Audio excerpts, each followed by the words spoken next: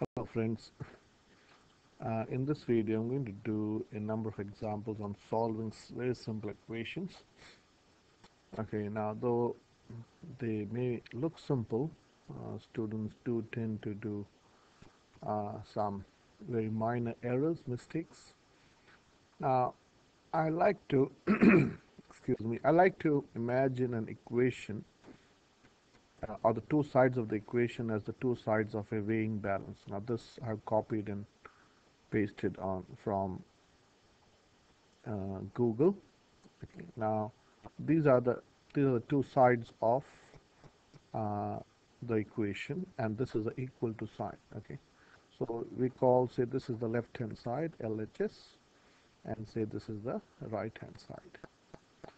Now, when you're weighing something, you put the weight on one side, and you'll put whatever you want to weigh on the other side. Okay, whichever way you put the weight, and you can understand the logic of weight.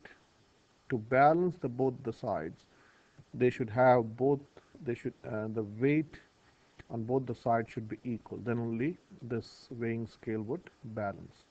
And that's the same thing that you do in an equation. That means whatever you do on one side, suppose if you take away whatever weight from one side, you have to take away that much weight on the other side to balance the scale. Conversely, if you add something on one side, you have to add that same weight, maybe in a different. Uh, Suppose if you're putting a weight here, and if you put something which is not a weight, that should have the same weight to balance. I hope you understand the logic.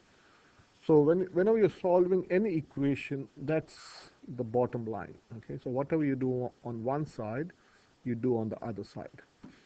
And the other thing that you have to remember when solving equation is uh, try to get the unknowns on one side, the left hand side generally, and the numbers on the other side. And also, if you can think about how this equation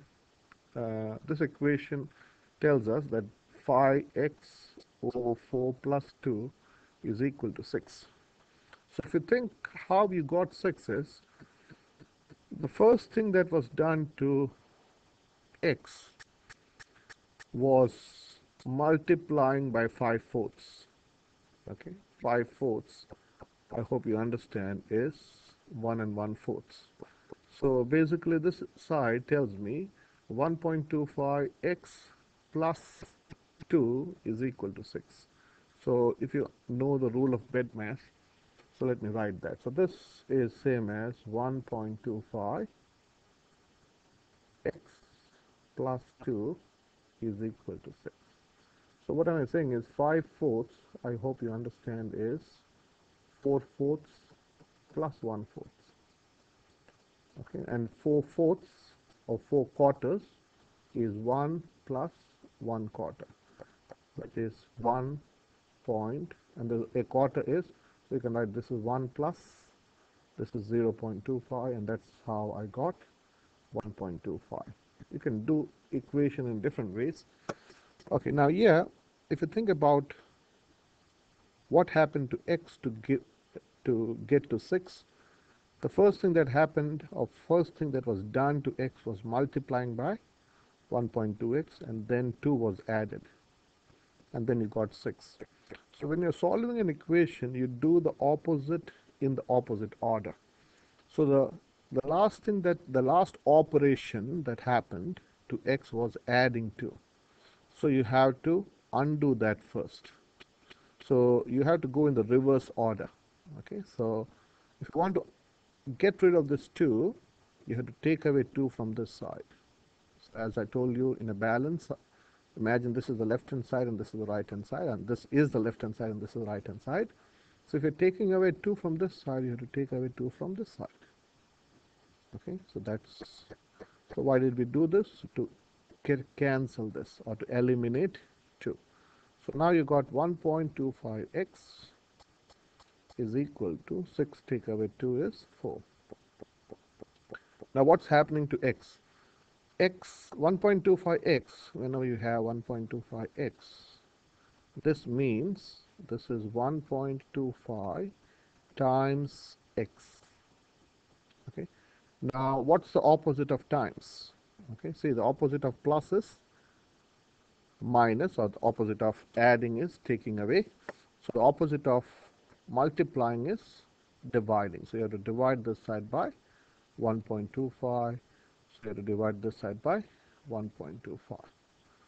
So this and this will get cancelled. So x is 4 divided by, I don't want to use a calculator, so I will do without, you can do with a calculator, but I don't want to use it. So this is 5 quarters. Okay, so this is same as 4 divided by 5 quarters.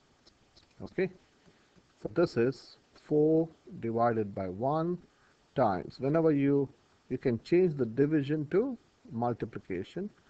To change the division to multiplication, you do the opposite of, or the reciprocal of this, which is 4/5. I'll explain this in a different way. So whenever you want to change from one operation to the other, you do the opposite of this number. Okay, suppose I'll give you an example here.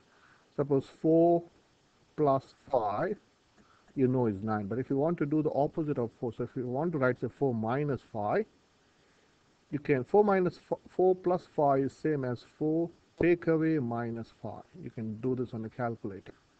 Okay, taking away negative means it's adding. So plus can be replaced by minus, but then the number has to change from plus 5 to minus 5. Suppose if it is, say, 5 minus 4, minus can be changed to plus. So I can write 5 plus minus 4.